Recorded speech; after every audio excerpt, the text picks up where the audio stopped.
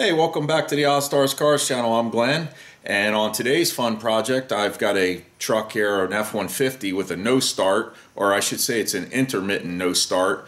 No crank, no start. Obviously if it's not cranking it's not going to start, and I want to discuss with you what the problem is, how we're going to fix it, and how a new part like this, new being N-E-W, never ever worked, is a true fact in life. So let's get down there and I'll show you what's going on. Fords have a lot of these older Fords have a fender mounted starter solenoid is what they call it.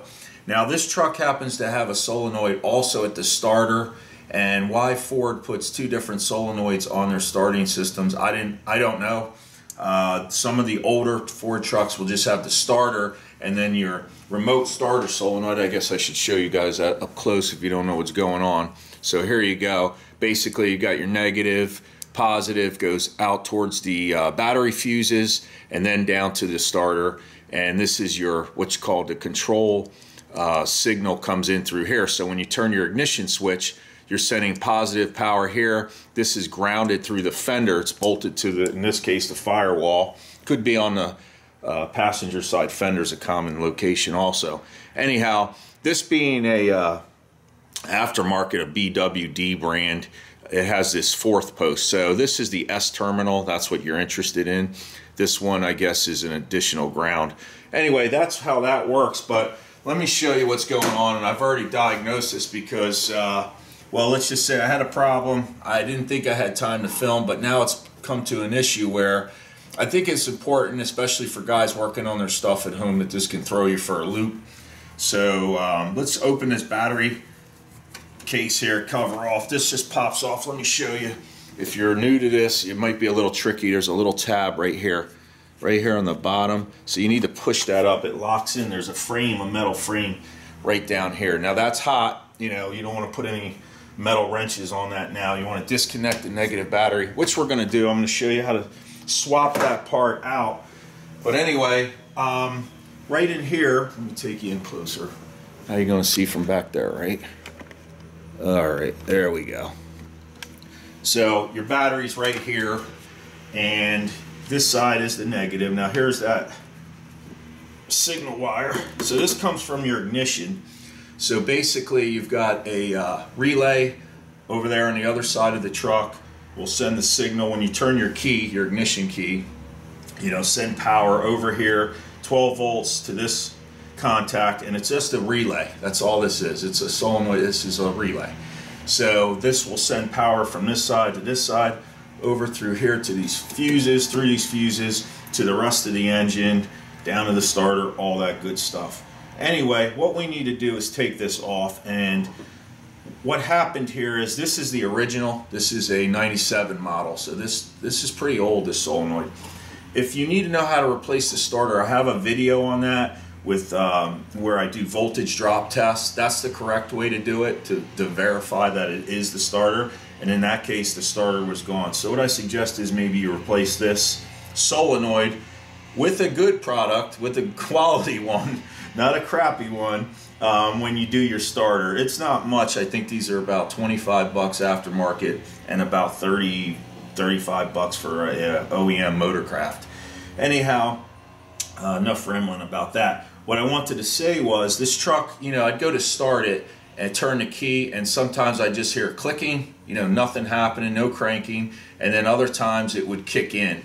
And if I put a jump pack on it, I actually sent a little bit extra amperage through here, and it seemed like it would work then.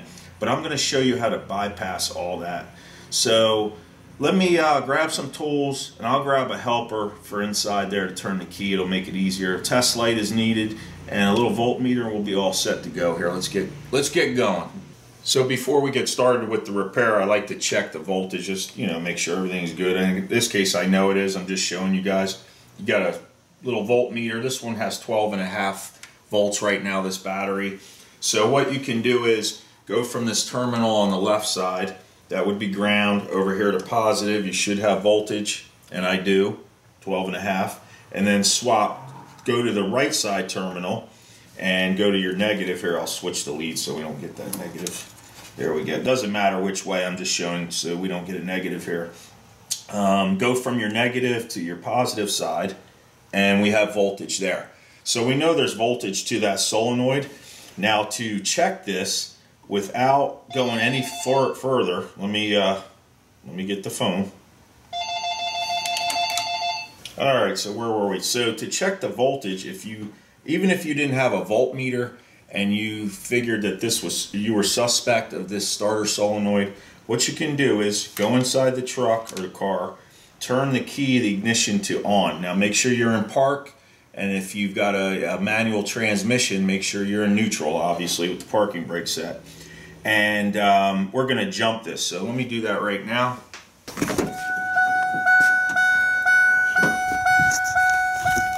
Alright, so the key is in, and just going to turn the ignition on, like I said. So all your gauges should come alive, your radio should work, you know, all that good stuff. That's where you want to be at. Sorry for the shaky camera. So with the ignition turned on, now all we're going to do is jump this. So make sure you have an insulated screwdriver and just touch the negative terminal and jump it here to the positive. Hopefully you can see that on film. Let me zoom in. I want you guys to see this. Where are we? Where's our solenoid? Right in there somewhere? Right here, right? Okay, so just touch those terminals, jump them. And as soon as this thing cranks and starts, you know, obviously take your screwdriver off, and then you can just use your key to turn the engine off. So let's do that. I hit it a little too long so you heard the chirp, but there you go. That's how that works. Let me shut this off. You hear me?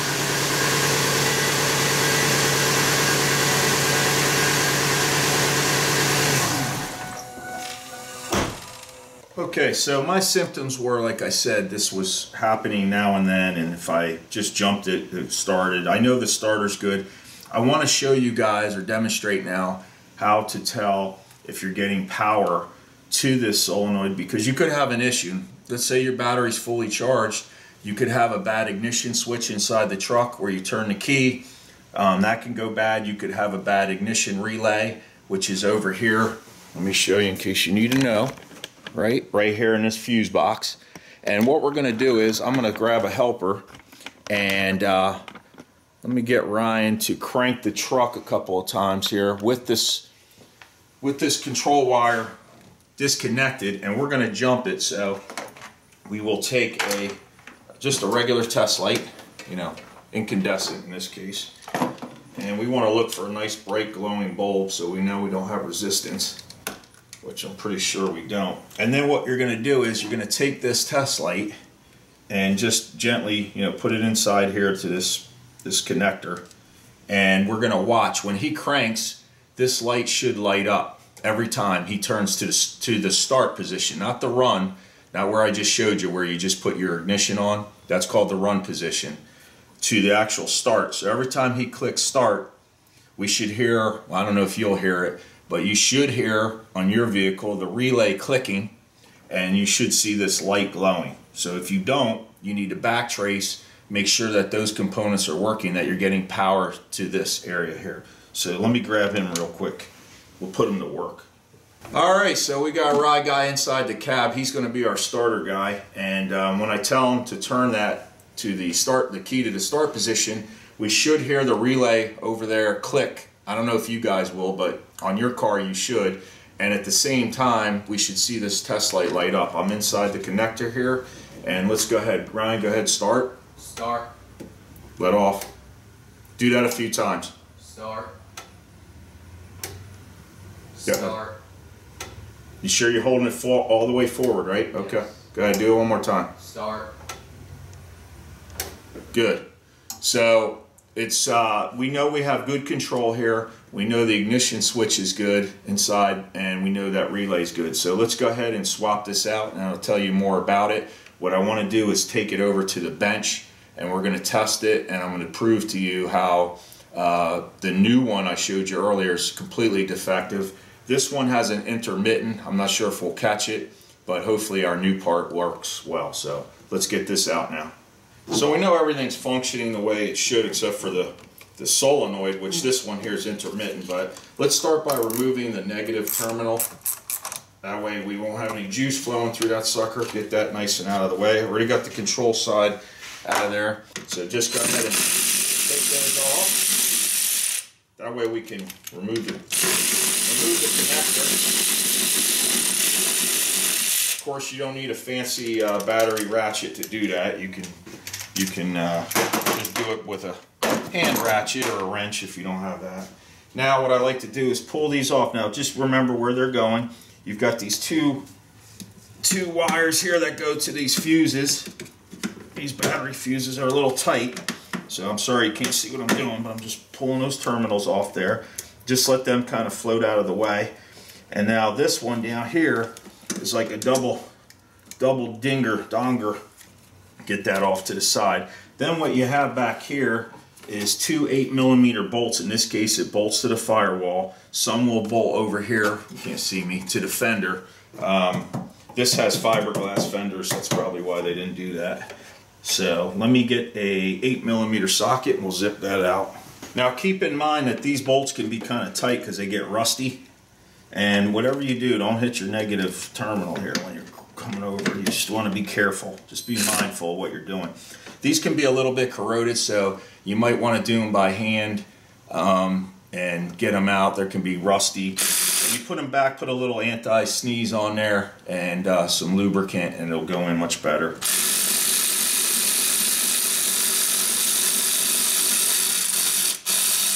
Trick is not to drop it now.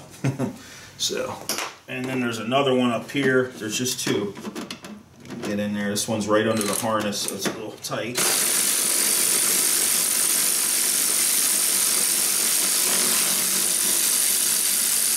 All right, that guy's out.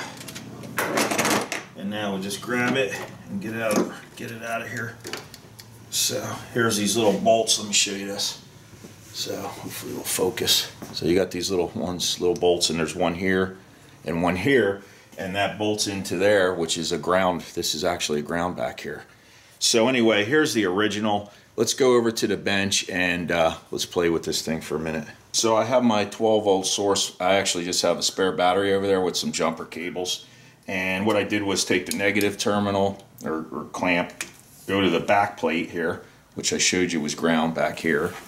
Okay, and then all we need to do is touch the signal wire. When we do, we should hear this solenoid click. Now this one's been intermittent, so maybe it'll work, maybe it won't. Let's see. Okay, can you hear that? This one's working at the moment, but it's been weak, so to speak. It's starting to go bad. All right, so that's that one. Let's put this brand spanking new. Here's the one I don't suggest, BWD. Let's see where this sucker's made. Hecho in Mexico, this one here. And there's the part number you want to stay away from, okay? So let's, here in my case anyway, so right out of the box. So let's do the same test, and we want to go to this silver terminal. This is the S terminal, and let's listen. Okay, we can weld because there's tons of resistance there. There's no click. Listen. That little tap is just me touching it. But see all those sparks? Sparking like a champ. I have a weak 12-volt battery, so that's kind of good in this case. Nothing.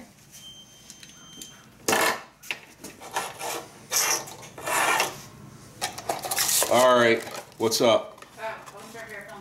Yes, I am. What's up? You want a hot dog? Oh, I always want a hot dog. Okay. No mustard. Thank you. That's good. One or two? One's good, thanks. I don't want to be a fatty.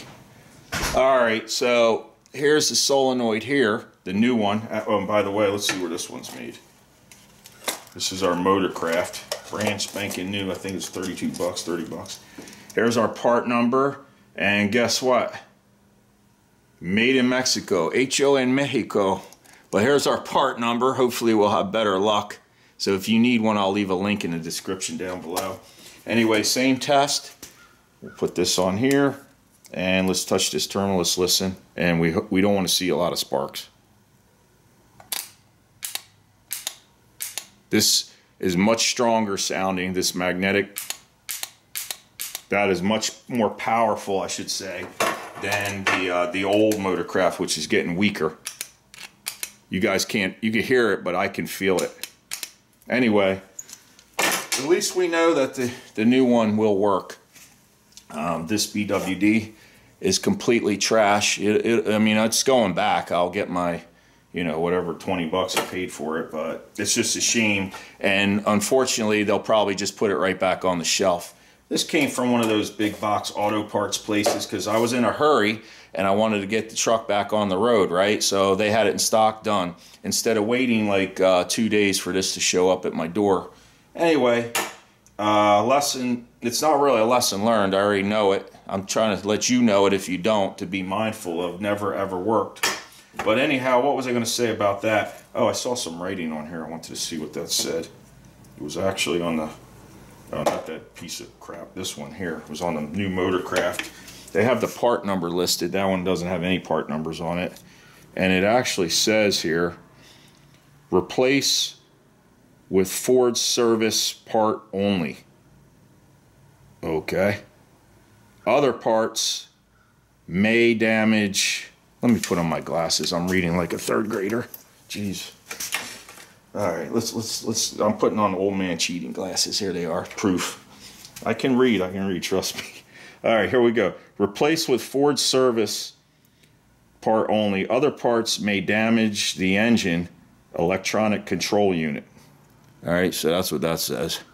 I should just let you guys read it. Probably read better than me. Anyway, so yeah, we're gonna do that. So let's throw that back in, and we'll fire it up, and hopefully everything should work just dandy. One more thing I just wanted to mention before we go back to the truck is the way this is molded. So the backing plates, they're pretty much the same. You know, they look good that way. But as far as these terminals here, where you slip your connectors over, if you look here, it has this plastic thing right there.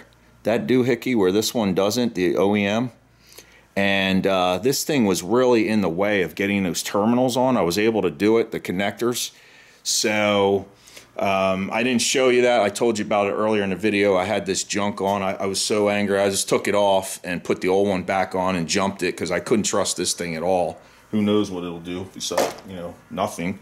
Anyway, keep in mind that the OEM doesn't have that, so your wires and connectors are going to fit much better, and it's just worth it.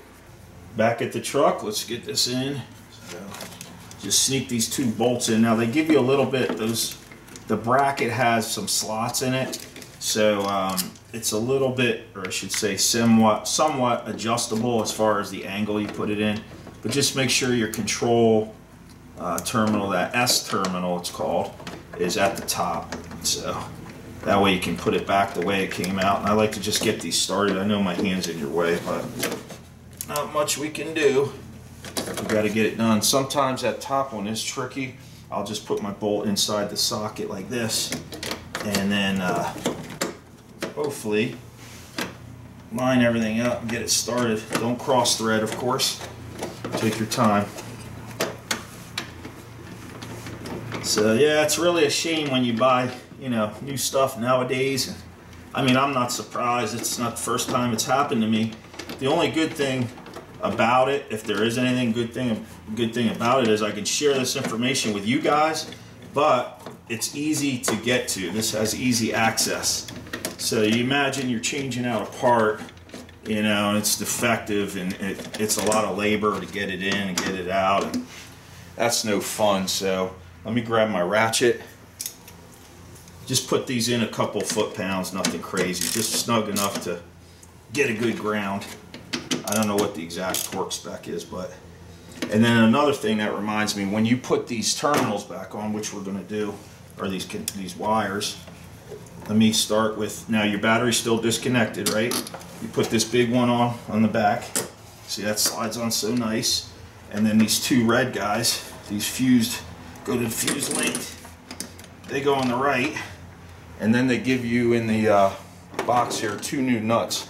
So I'm going to use those because the old ones look a little bit corroded. Let me grab them. Here we go. Got these nuts right there. Pair of nuts. And look at that. The nuts are made in Taiwan. So we know it's good. All right. Let's let's get these on here. They look just like in fact, the 30-year-old, 25-year-old OEMs. They actually do look exactly like, same coloring, and it's got this unique, I can't describe it, but it's like well, I can describe it, I don't know what it's called. It's like a built-in washer here that spins. It's cupped. It's cupped in, so that goes that way. I guess gives it a good tight connection. Put these shiny suckers on. Oh, and I was going to say, when you torque these down, don't torque them crazy. Just get these snug, because you can actually rip that stud right out of the plastic housing. I think it's like a phenolic type of material housing. It withstands a lot of heat. And just snug that up. Don't get crazy on it. That's my point.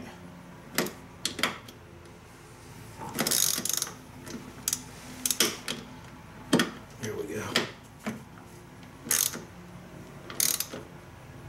That's good and snug. We don't want anything vibrating loose.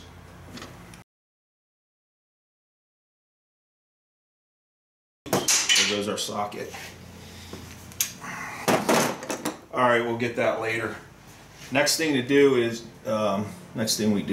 hook up our control wire. That just slips right on that bolt. It just kind of pressure fit. And we hook up our negative cable now, and we should be good to go.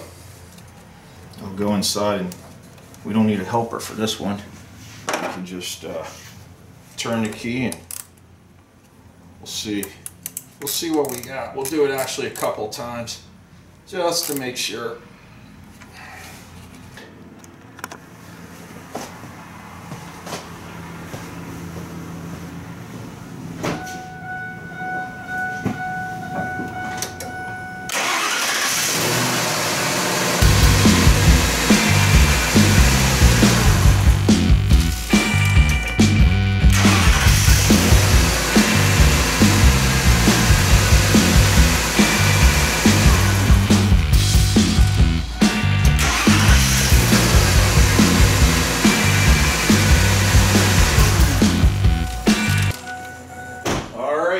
Success.